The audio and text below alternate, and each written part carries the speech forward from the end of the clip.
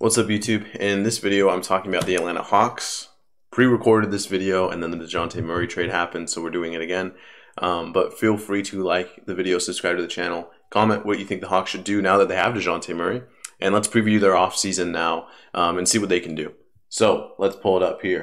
We're going to mess up and have the Spurs first, but I'm going to select Atlanta here in just a moment. Here it is. All right, Delon Wright, Lou Williams, Gorgui Dieng, Timothy Luwawu-Cabarrot. These are the guys that are unrestricted free agents. Can't imagine that they'll keep Williams or Delon Wright, especially after this DeJounte Murray move. So really nothing to say there. Dieng is interesting, but I don't know if they'll keep him. And Kevin Knox and Sharif Cooper and Skylar Mays are all restricted free agents. This is kind of a point where I'm like wondering exactly what they'll do with Knox. Obviously, they acquired Kevin Knox last year in the trade where they sent Cam Reddish to the Knicks. So I don't know if they value him too much. Not a whole lot of minutes were given to him at all. So I'd anticipate that they probably let him go. And, we go from there. Non-guaranteed. Obviously, Danilo Gallinari has his contract guaranteed and now is going to be sent to the San Antonio Spurs along with a lot of draft picks. Did a separate live stream video reaction to that DeJounte Murray trade, so go ahead and check that out if you haven't already. And yeah, so that's all we'll speak about Danilo. More information in that video. Let's talk about extension eligible players. Bogdan Bogdanovic and DeAndre Hunter. These are two players that I think are important to kind of really prioritize if you're Atlanta. And that doesn't necessarily mean getting a deal done. It could mean that you trade him away to a different team. But what is Bogdan's future there? And with DeAndre Hunter having so many injuries throughout his career, what exactly is his future in Atlanta? So give me Bogdan Bogdanovic and DeAndre Hunter to be two names on this Atlanta roster that they could potentially move. And now that they have DeJounte Murray, what does Bogdan, DeAndre Hunter, and John Collins and Clint Capella, and maybe you want to throw in a Cam Reddish or Jalen Johnson, or anybody else like that.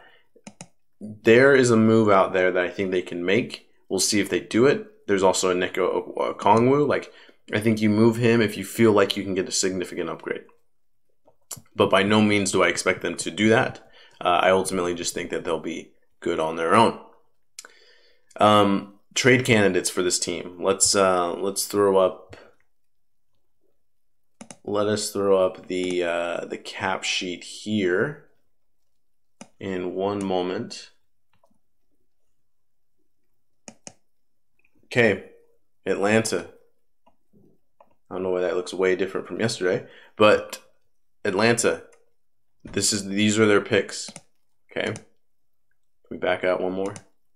Yeah, that's better. All right, so Atlanta. This is their situation now. Okay. This has already built in the fact that they have DeJounte. So DeJounte is their fourth highest paid guy here. That's insane. Their fifth highest paid guy. Crazy.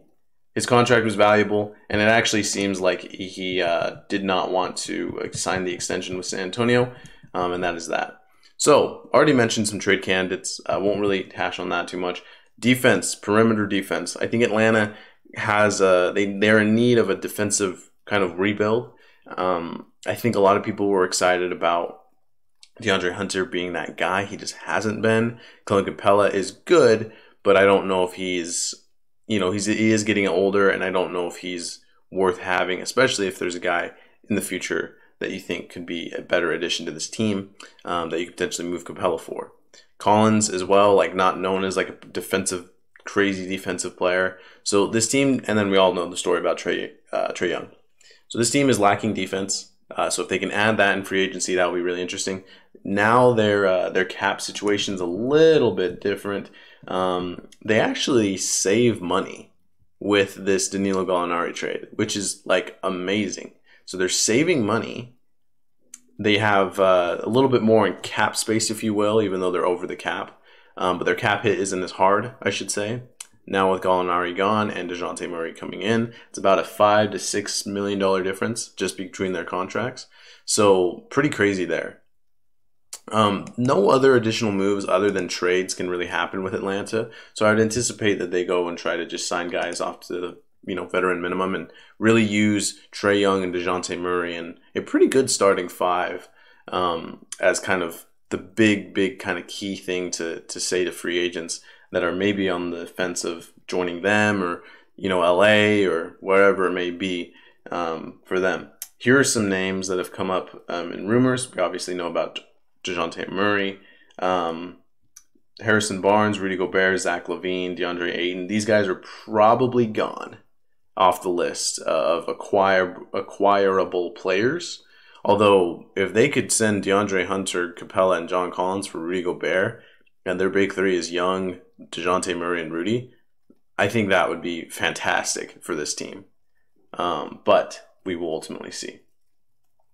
But there's other guys that also are on their radar. I know Gary Payton II, Bruce Brown, Victor Oladipo, Kyle Anderson, PJ Tucker, Nicolas Batum. So whatever they might find on the open market, I think it's worth investing and worth looking into a little bit more. So, what do you guys think? Atlanta, free agency, trades, what's going to happen now that they have DeJounte Murray and Trae Young as their guard backcourt of the future? Let me know in the comments section. Also, feel free to check out our other videos that we're doing for all 30 NBA teams and their offseason previews. And other than that, we'll see you in the next video.